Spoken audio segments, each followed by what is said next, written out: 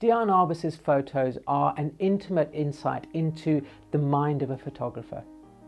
She struggled with mental health issues throughout all of her life, and before her untimely suicide in 1971, the body of work that she built up is as much a reflection of her own mental state as it is of the people for whom she was photographing. When we look at her portfolio over her entire career, it paints a very interesting portrait of this photographer. Considered by many to be the mother of contemporary art photography, her photographs are both challenging and rewarding. How's it? Thank you ever so much for joining me here today on the Photographic Eye as we look at the photographer Diane ARBUS.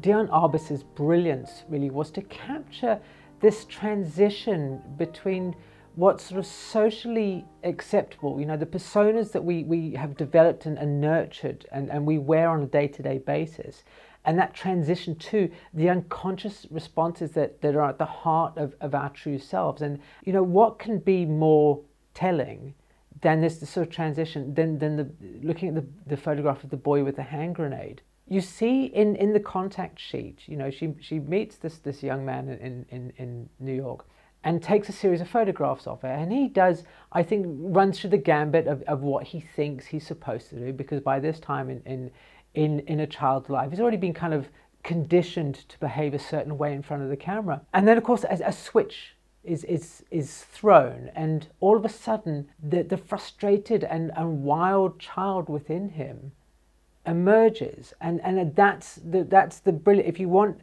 the brilliance of Diane in one single image, it's this ability to tease and recognize, or to tease out and recognize that switch, and that brief moment where we are just our honest and true selves inside.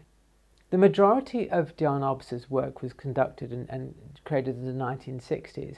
So naturally, given the social mores of the time, it was not without some controversy. The portrait man with the curlers was actually physically spat on when it was first shown. Don't forget that this was a time when the gay community was actively being ostracized and treated as second-class citizens. So for Diane to show work that somehow, I don't want to use the word celebrated, because that's not the right really word to use when talking about Diane ARBUS's photography, but portrayed what I think the majority of people considered to be inferior people, or somehow broken or damaged, as normal, everyday human beings who are just the same as you and I, must have been a really incendiary thing to show to people. And it's no wonder that it caused such diverse and divisive sort of reactions. Diane ARBUS wrote to Walker Evans about being drawn to people who reminded of her family in the early days of her career, and she specifically mentioned her grandmother, this was a Russian sort of matriarch, who she described as being rather vulgar but superb and like a contemporary witch. And I love the way that Diane is treating humanity, if you want to call it that, much like her own family. She's seeking some sort of recognition for both the people who were out there in the world and herself. And she did remark that she felt that, as embarrassed as she was to say it, that she felt that if she didn't photograph the things that she saw, then they wouldn't exist for anybody else. And I find that a really fascinating way of looking at one's photographs, that unless you sort of somehow record it, you put it in film or on a print, that what you've seen does not exist.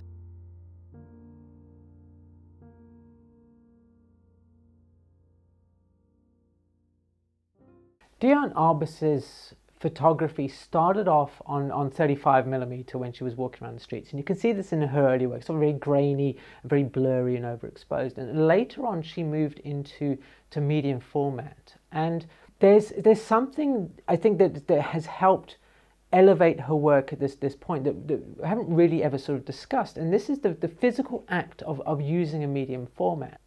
When you photograph in 35mm, the camera is up to your eye, and the camera is a physical barrier between your face and the face of the subject whom you're photographing. Whereas with a medium format camera, certainly one like Diane ARBUS was using, which has a waist level finder, you don't have this physical barrier between yourself and the subject in the same way that you do with 35mm.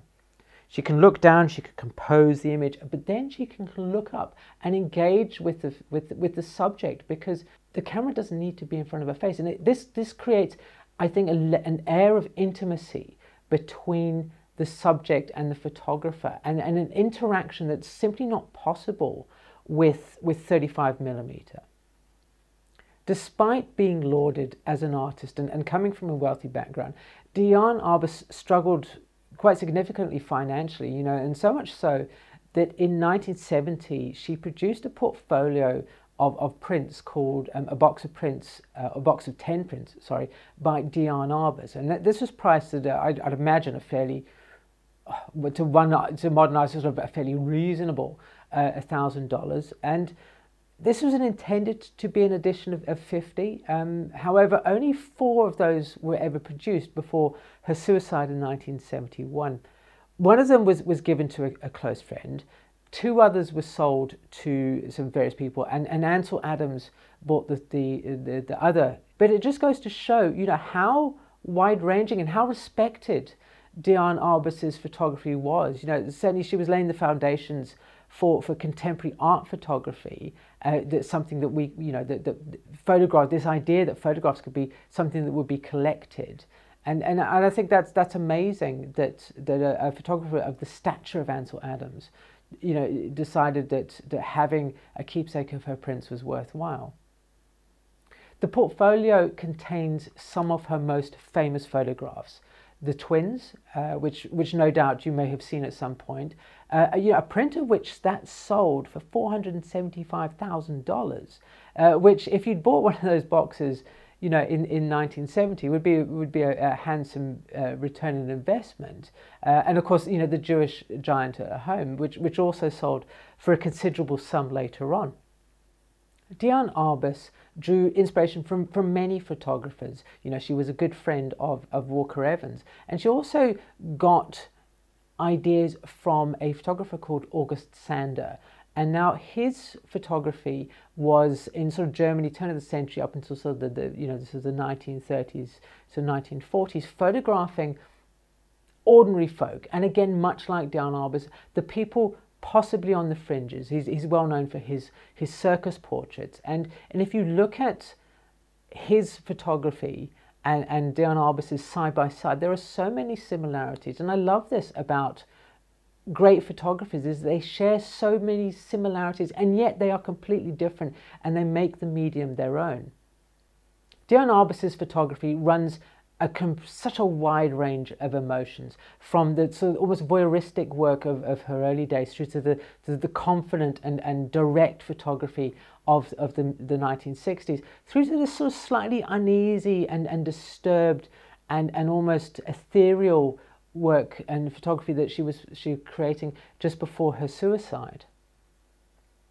Diane was genuinely drawn to these people and the subjects that she photographed. And you can't just be a voyeur and go into somebody's world, take some pictures and leave and end up with the photographs that Diane ARBUS produced over the course of her career. You need to have some empathy, you need to have interest, and the subjects need to feel that you are part of the whole process, that you are as much invested in the photographs as they are. From a photographer's point of view, it helps us see the importance of empathy and feeling like we are part of the process and not just an impartial observer, that we need to find things that remind us of ourselves within our work, especially when photographing people, because it gives our work a personality and a connection that it would otherwise lack.